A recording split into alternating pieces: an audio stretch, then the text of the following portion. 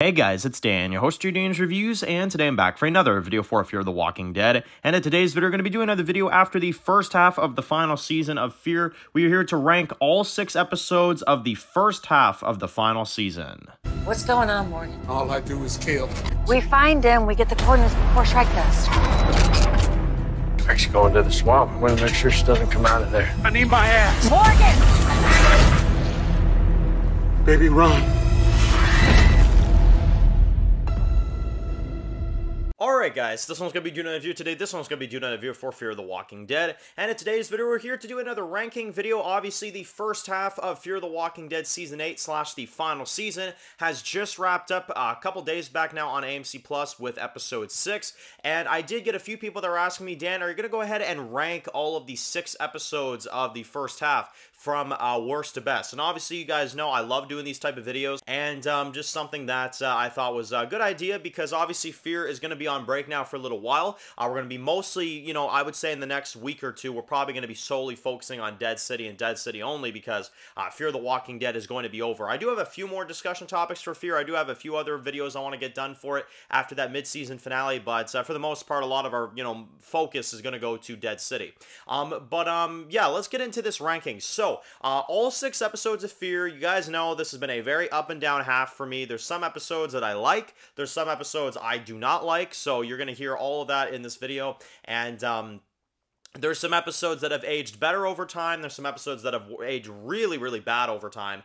So you guys will get all those kind of updated thoughts on the episodes as well, too. So, starting off with number 6, the worst episode of the first half is going to go to More Time Than You Know, 805. This episode right here, I did not enjoy in the slightest. I mean, if you watch the review, you'll know full well that I hated, yes, hated this episode. I thought it was terrible. I think I gave it like a 2 out of 10 in the review, and I think even these days I would probably give it like a 1 out of 10, to be honest. I think I was overly generous in the review. This episode is just not good. It's not good. You've got Grace, who's dying the whole episode. You've got this stupid cure idea that they drag through the entire friggin' half season, which doesn't even work anyway. You've got Mo that somehow brings a grown-ass adult, an 8-year-old Mo, mind you, brings a grown-ass adult onto a train thing and lugs her to the friggin' to the train, you know? So stupid. And you've got, of course, Dwight and Sherry's son. He's starting to die now, which is a terrible idea for the story. I'll never understand why they killed Finch off. And, yeah, the cure, it's just an awful idea. Morgan just starts running around in the woods while Mo takes care of it all. Yeah, it's such a bad episode. You got Shrek, who, you know, one second she wants Morgan to help her, and then the next second she wants something to do with him. And at one moment she wants Grace dead, and then the next moment she wants to save her life. Like, the writing just sucks. It's so bad. And the worst scene of them all is when Morgan literally finally comes back, you know, and knocks the Padre guards on their ass, and he runs directly past Shrike for no apparent reason. Well, he could have easily just killed her right then and there, but he runs past her like an idiot. I mean, it's such a dumb episode. I still don't understand how some people actually say that the episode's good, but I know a lot of people do not like the episode, and I am in agreement. I think that is a piece of crap episode of this season. It was so bad. Number 5 is then going to go to Season 8, Episode 3. Odessa, I guess I think is what it's called. Yeah, this episode right here, it's not Episode 5 bad. It's not nearly as bad as that one, but it's pretty freaking bad. I'm going to tell you right now. This episode is basically our backstory for Padre, where we reveal that this scared little kid has been hiding behind this mirror for 12 years, making people think that his father's still alive. Somehow, Padre just believes that after 12 years of no presence of the father whatsoever, that he's just been hiding behind this room the whole time. It's so friggin' stupid. It's such a terrible twist, and it's not intimidating whatsoever. It's not scary. It's not on the edge of your seat. It's not a big villain reveal. No, it's trash. It's just trash. And here's the thing, too. The father's actor is not good. I'm sorry. He's really not. There's literally a scene where he gets bit on the face, and he keeps talking as if nothing happened to him. Like, as if a zombie's gonna bite you on the friggin' face, and you're not gonna say anything. You're not gonna scream your head off. No, he's like getting bit on the face. He's like, don't let this die. It's too important. What in the frig is going on here, man? Like, seriously. And you've got Daniel who comes back, which is about the only saving grace of this episode. But you've got the experiments that they're doing. You've got, like, the frickin' The terrible dialogue. You've got Mo that I feel like is just annoying as hell in this episode. And yeah, there's just not really any good qualities about the episode. The only thing that's good about this one is Daniel's return for a couple minutes, which I guess saves it from being worse than episode 5. But the Padre backstory sucks. The entire story is dumb, and the reveal absolutely is atrocious. It's absolutely terrible. So yeah, did not like that episode whatsoever. Number 4 is then going to be 801. Remember what they took from you. Now, I'm going to admit something right here, okay? Because I know a lot of people were wondering, Dan, you seem like you don't like the premiere of Fear, yet in your review, you thought it was really good.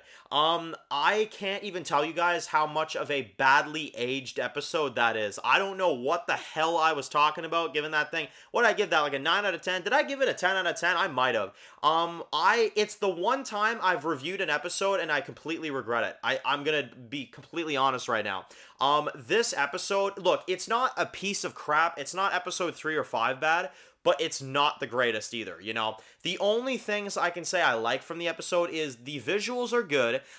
Madison actually is pretty decent, to me at least. I don't really see anything wrong with her. But Morgan is a dumb character in this episode. I'm sorry. I am a huge Morgan defender, and even I can say that Morgan was pissing me off in this episode. Calling himself Nightingale. He's been collecting kids for like 7 friggin' years. He just gave up Mo to Padre just because he couldn't protect her, apparently. That is not the Morgan I know. And then, not to mention, you've got Grace that comes back and she's like, I'm your mother, you know, which was a cringy scene in and of itself. But then 2 seconds later, she's like, you have to go back, Mo. You have to go back. I'm like, what? Like, what? Like, it doesn't make any sense. Like, seriously, that scene is so friggin' stupid. And, again, Mo just really annoying. Morgan pissed me off. Grace pissed me off. The episode just is not logically sound at all. And Padre is not an intimidating threat in this episode at all. So, I don't know. Like I said, I like Madison. I like some of the visual aspects of this episode. Padre as a location is pretty cool. And I guess the opening scene was pretty good with Madison and Morgan. That scene was pretty good. But that's all you got. Like, it honestly, like, to me, it's like a 4 out of 10, a 5 out of 10 these days. It's not the greatest episode in the world. It's not a piece of crap, but it's not the greatest. Coming in at number 3 is then going to be Season 8, Episode 2. Oh my god. So, now we're getting into some episodes that are okay, at least. This episode is pretty good. You know, you've got June. She's chopping off some of the collector's fingers, of course, which kind of comes back to bite her in the ass, where she gets her finger chopped off, of course, so that was pretty crazy. And June, I thought, was the standout of this episode. She was really good. And, you know, you get Dwight and Sherry in this episode, which I also thought was pretty good.